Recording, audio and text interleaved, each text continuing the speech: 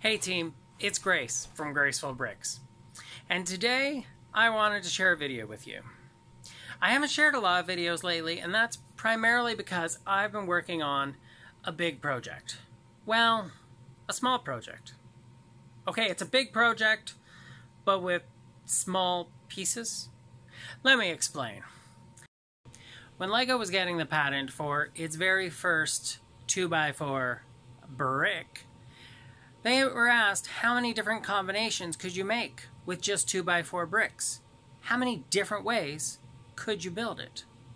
And they said, well, right now at our factory we have several 100,000 ways to stack just 6 bricks. But since then, the number of ways that you can stack 6 2x4 bricks has exploded, thanks to computers and mathematics probing how many different ways you can stack these 6 bricks. Almost 200 million different ways. That's a lot of bricks.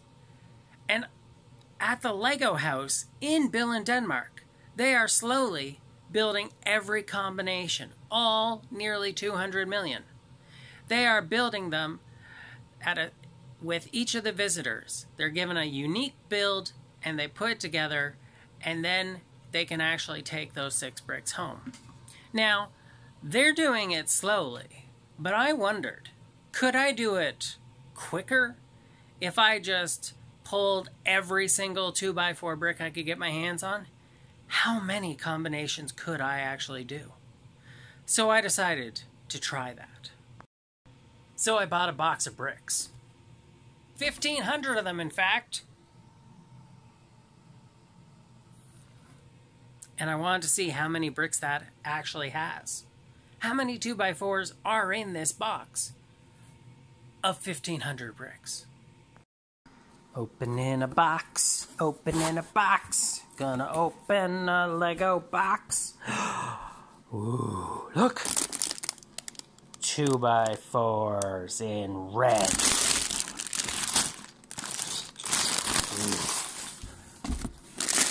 Blue, yellow, brown, lime green. Okay, I'm gonna have to start working on this, figure out how many 2x4s I actually get. Ooh, that's a lot of brick. And the answer is 48. That's how many bricks I got extra out of the 1,500. But wait! I didn't just buy one box. Oh, I bought 2. 2 boxes of 1,500 bricks, so I have 96 2x4 bricks. Now let's see what some of those 6 brick towers look like. This is a 6 brick tower. You can tell because it's got 6 bricks. And it stands. But this is also a 6 brick tower. Notice the amazing difference between the two.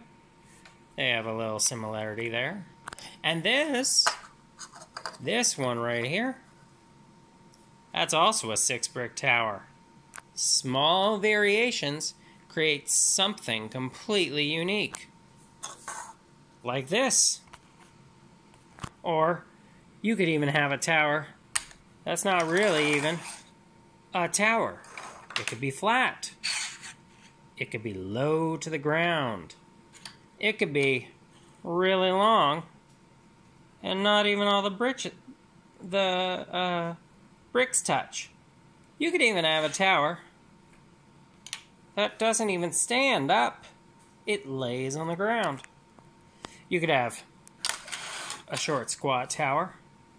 You could have a taller tower. You could have a weird funky tower.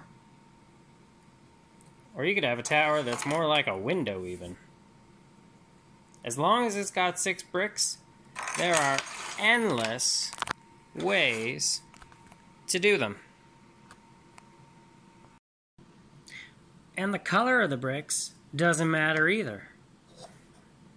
There's just endless ways to put these together, but how many combinations, regardless of color? So, I've got a few towers with 96 bricks. No, 92 bricks. My math wasn't very good, sorry guys. But I'm gonna need more if I'm gonna try and get anywhere close to 200 million.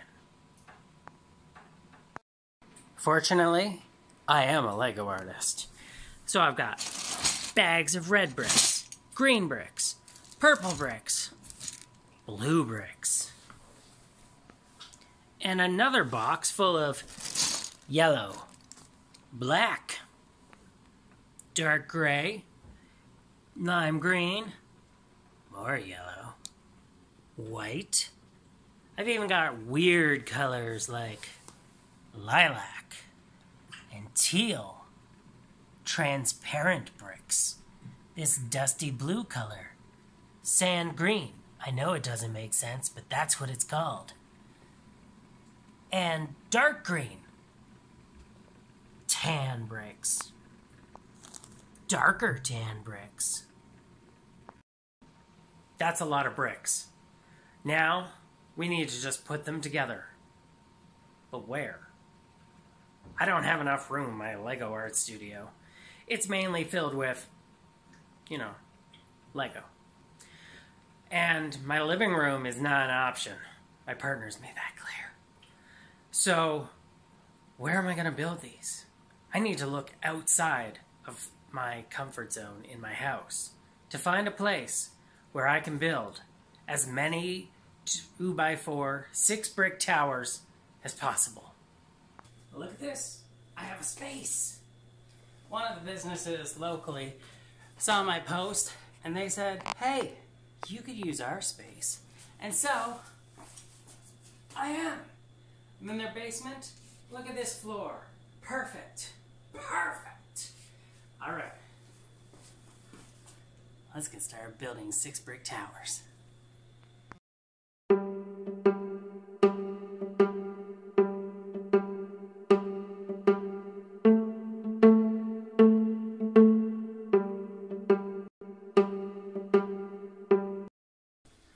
So I've started here with my lavender purple.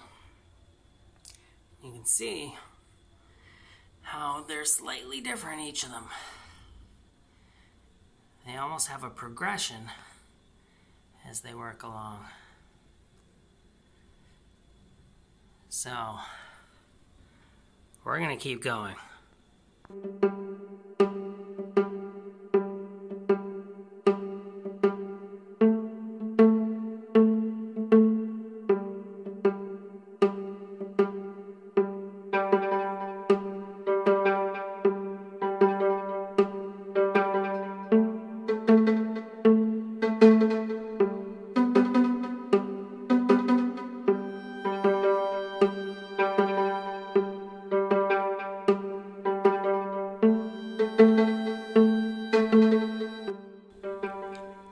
So I've been working for about an hour.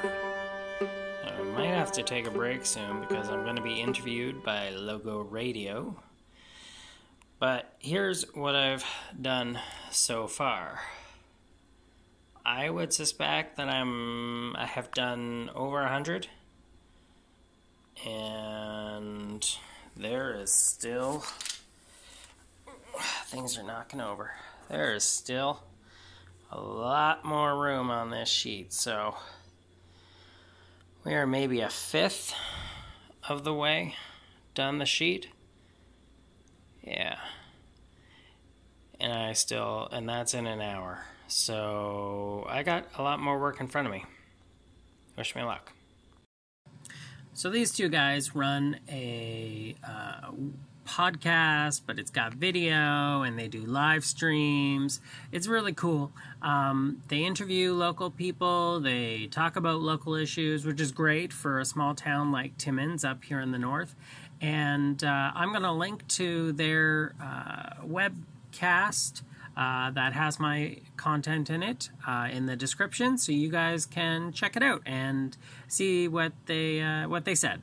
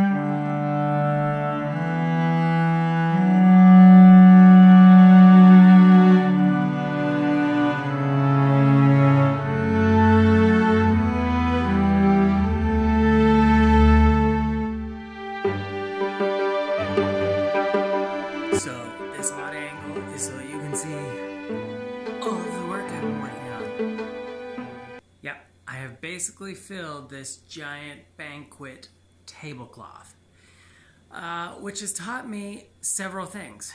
A, that's a huge area to fill. B, I am not as young as I once was. My back hurts. My bum is sore. My legs are uncomfortable. You know, there used to be days where I could sit and just build on the floor. Those days are over. I need to be building at a desk. So after I'm done today, and I'm pretty close to done, I'm definitely going to go home and soak in a hot bath and recuperate, because tomorrow's another day. And with any luck, I will fill a second sheet tomorrow. And maybe that'll be all the bricks I have. I don't know. I'm getting pretty low. Let me show you. So these are all the bags that have been emptied. But then we look over here. I still got 2 big bags of red, 2 white, 1 green. Still got some black, some other colors in here. It's not a huge amount. It should fill up the second sheet, but I think that's all I have in terms of what I'm able to do. So we will find out how many combinations I can do and what kind of an area that takes. But look at all of these, right?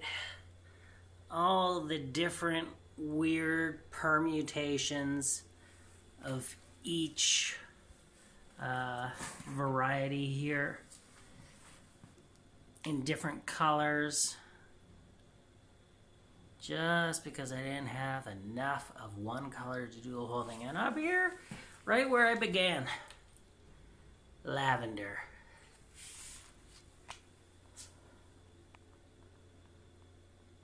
It's a lot of bricks. All right. Let's see what happens next.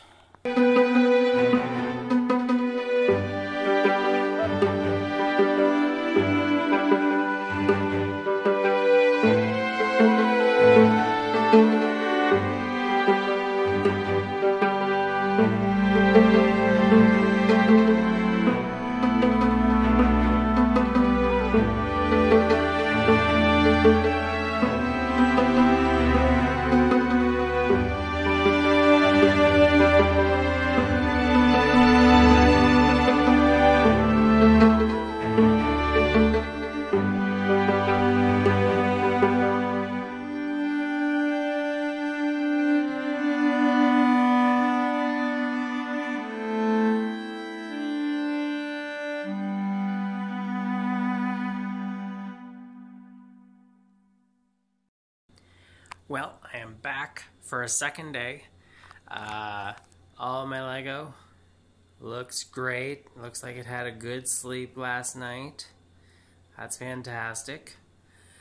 I am also well rested. I was quite sore yesterday since I am no longer a 13-year-old and able to sit on the floor all day. So I think next time if I do this sort of thing, I'm definitely going to need a desk. Several desks to put all the Lego on. But for today, I think we should be just fine. And let's see how this goes today.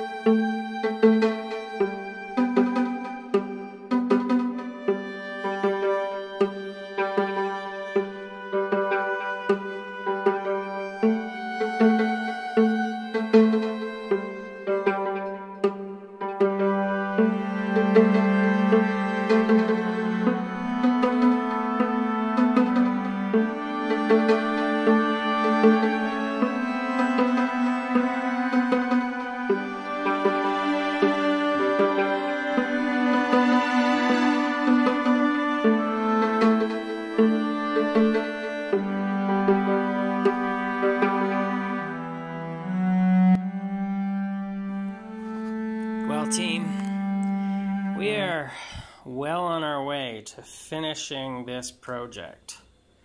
The red is where I started today. I had a huge bag of red bricks, so I got all the red, I got some lime green in there, I got some white up here, my personal favorite color, the teal, or whatever the heck Lego calls it, but I call it teal. So we are well on our way to filling this second sheet right here. I have that little pile of bricks right there that I have to use, and then right down here I have this little pile of bricks that I gotta use too.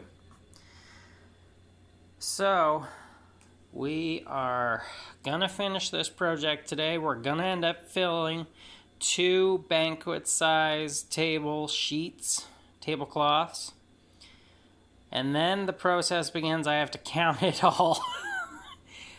I don't know how I'm gonna do that, but we're gonna figure it out.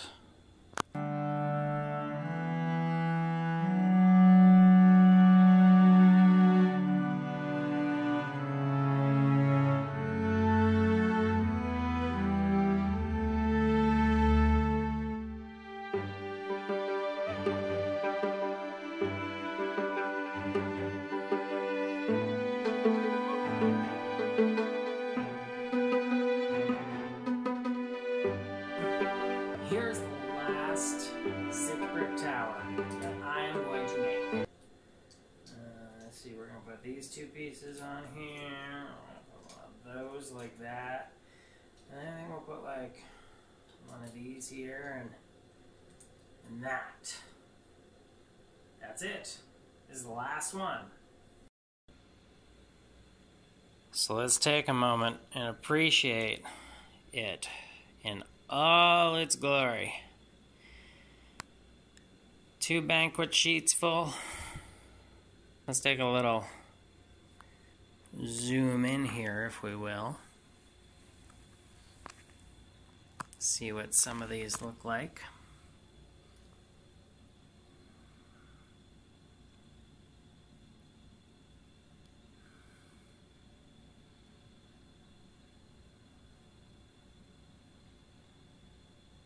You may be asking yourself, Grace, how do you know you didn't make duplicates?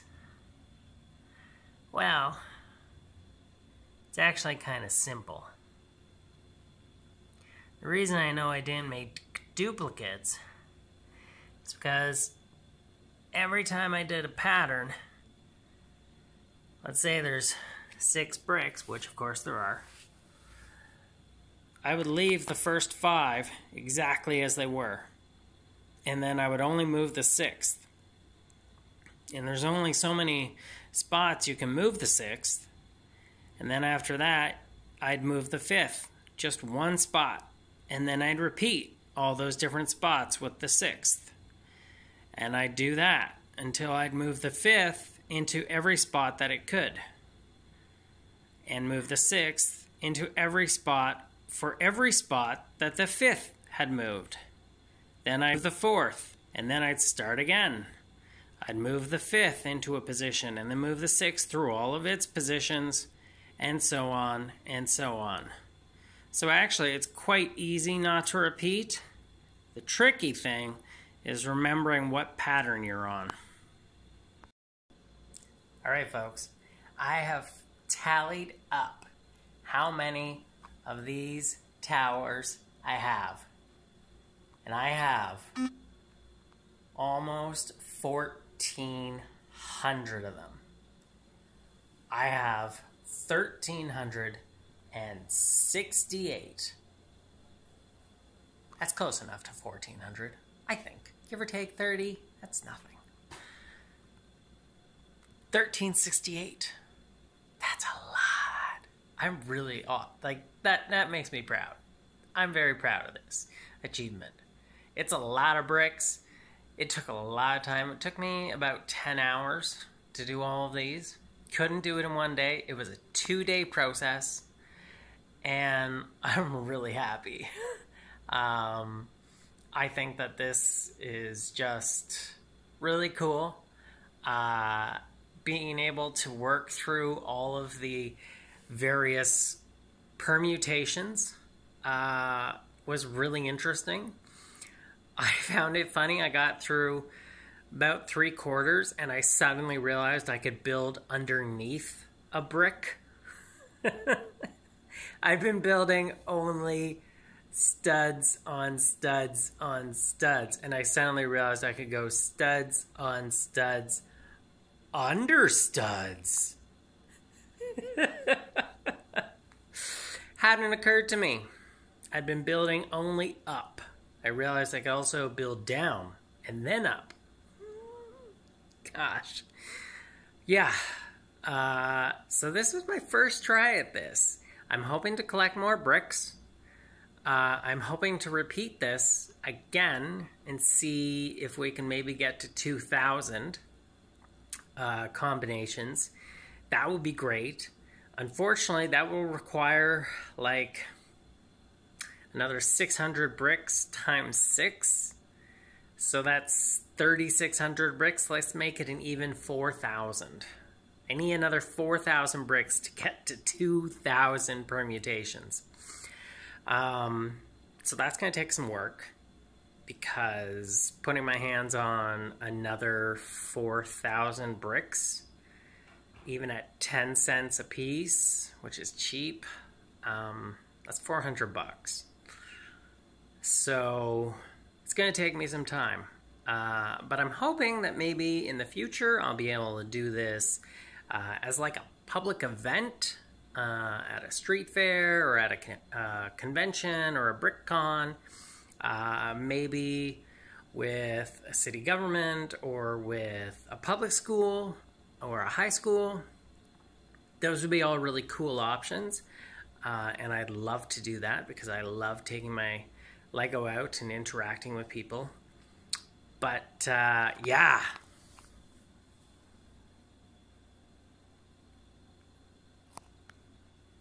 That's it for today. Let's just have some more sweet shots of all these bricks.